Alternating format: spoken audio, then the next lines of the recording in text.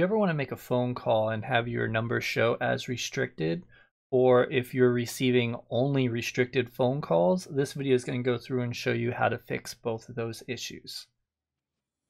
Welcome everybody, I'm Kevin with helpfultutorials.net. Today we're going to go ahead and get you all set up and talk about blocked calls and restricted calls.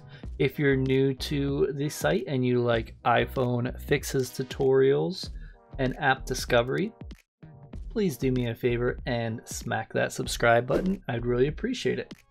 Also, we currently have a free tips and tricks video available on the website.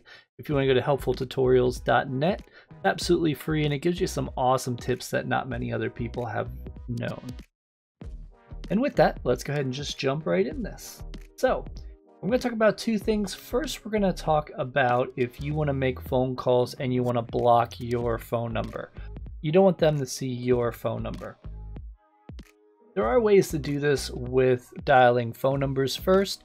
It's *67. We'll go ahead and block it, but why bother if you have an iPhone, because there's a setting to just switch that makes it easier.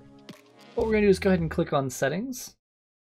Once we're in there, we're going to go ahead and scroll down till we get to phone, and we'll go ahead and select that. Here there's an option that says show my caller ID. Let's go ahead and select that. And here it's turned on. So this means if I make a phone call, they will see my phone number and possibly my name.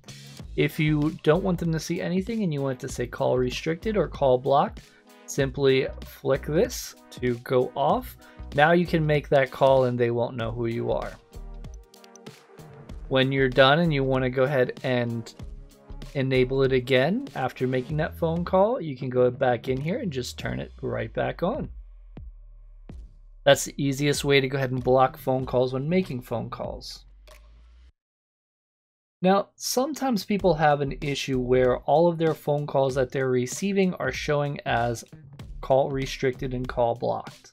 I'm talking about 100% of your calls.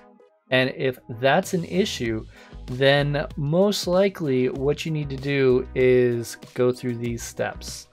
First, I would try a simple turning your phone off and turning it back on by holding the power button down until it says slide to power off, like that, and go ahead and slide it and then go ahead and turn it back on.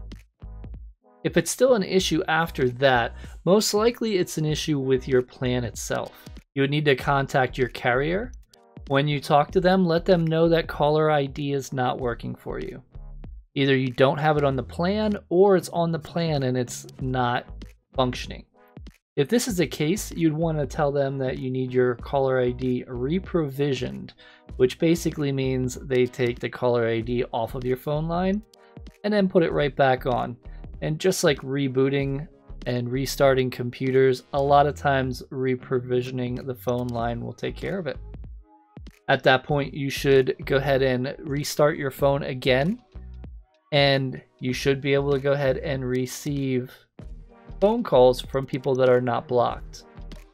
Unfortunately, if people are calling you and they are blocked, there's no way to really find out who they are, unless it was something major where the police had to get involved and they would be able to track them down. But other than that, there's not much you can do. There's no way of seeing that.